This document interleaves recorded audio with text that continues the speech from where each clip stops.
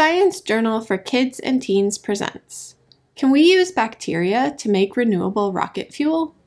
Adapted from the original peer-reviewed paper in the journal Joule, published on June 30th, 2022. Research conducted by Pablo Cruz Morales, Kevin Yin, J.D. Kiesling, and others from the Joint Bioenergy Institute at the Lawrence Berkeley National Laboratory. See the full list of authors and their affiliations in the accompanying PDF. Read by Miranda Wilson.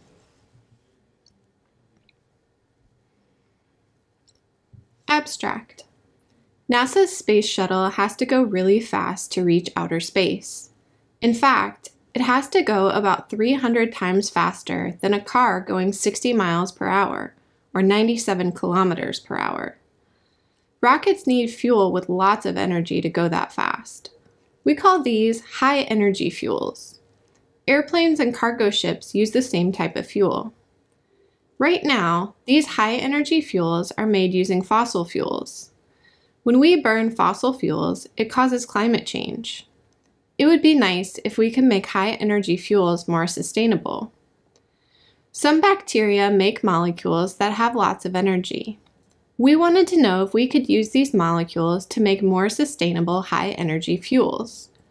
We looked at DNA from bacteria. We also used some clever chemistry.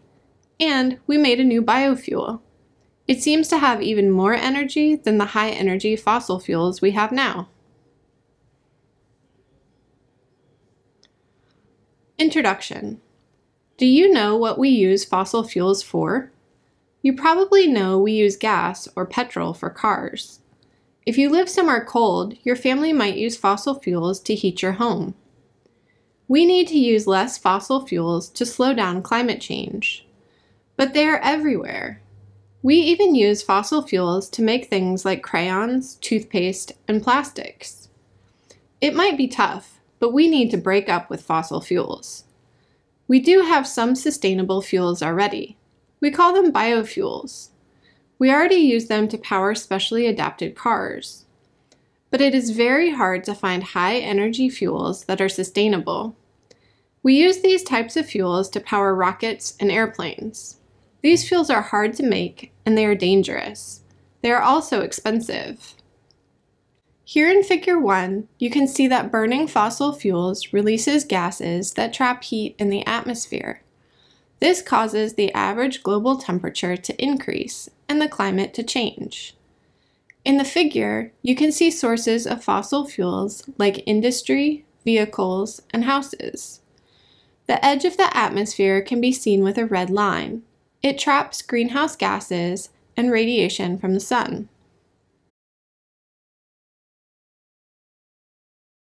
When we burn fuels, we make energy. That energy comes from breaking apart the fuel molecules. In high-energy fuels like jet fuel, many of the molecules look like rings. Rings contain a lot of energy. But molecules that look like triangles have the most energy. Just imagine trying to bend a straw into a triangle shape. You have to put a lot of work into keeping the shape. Otherwise, it will spring back to being a straw. Breaking ring-shaped or triangle-shaped molecules makes them release a lot of energy.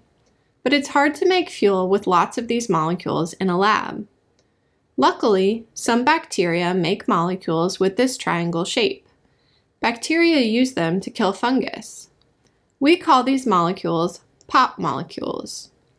We wanted to make high-energy fuels with POP molecules from bacteria. We call them POP biofuels. Can we make them in a safe and easy way? Can we make them quickly and sustainably for the future? Methods. There are a lot of bacteria on our planet, over 30,000 different kinds, but very few of them can make POP molecules. 1. First, we had to find bacteria that make POP molecules. 2. So, we did some DNA detective work. We looked at the DNA of 7,762 different bacteria. 3. We found that some soil bacteria produce POP molecules on their own, but the bacteria were hard to grow in our lab. 4. So, we transferred the DNA that made pop molecules from the bacteria. Then we changed the DNA to make pop molecules in a different bacteria that was easier to grow. 5. Then we modified these pop molecules to turn them into high-energy pop biofuels. 6. Finally, we compared the pop biofuels to other fuels. Results. We discovered a new way to make pop biofuels from pop molecules. Our new pop biofuels are high energy. They can also be kept at room temperature. This means that they can be used for a lot of things, like fueling ships and airplanes. These pop biofuels might even be higher energy than the fuels we have now. We found a new, sustainable, and safe way to make high-energy fuel from bacteria. Here in Figure 2, you can see different types of fuels and the amount of energy they contain. The y-axis on the graph represents the energy density. On the x-axis, you can see a variety of fuel sources from the least dense on the left to the most dense on the right.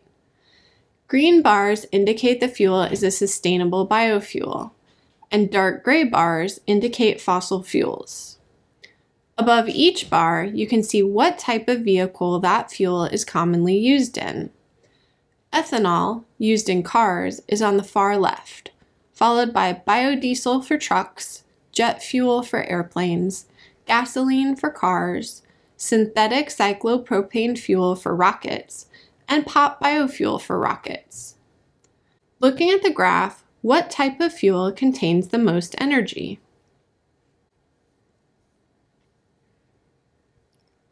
Discussion. The climate is changing because of fossil fuels. Scientists think the planet will warm by 2.5 degrees Celsius by 2100. Humans and the environment will both suffer. We need to stop using fossil fuels as fast as possible. We need high-energy fuels to launch rockets and fly airplanes. Current biofuels don't have enough energy to help. Rocket launches today are rare. Going into space might be more common in the future, but flying is quite common now. If we can make high-energy biofuels, we could help slow climate change. We made high-energy pop biofuels using bacteria. We can replace fossil fuels with more sustainable ones. This can help slow climate change. Next, we need to make more pop biofuels and put them to the test. Conclusion. We depend on fossil fuels for so many things in our lives. We use them to fuel our cars and make the plastics that we use every day. It's a huge problem. Look around you.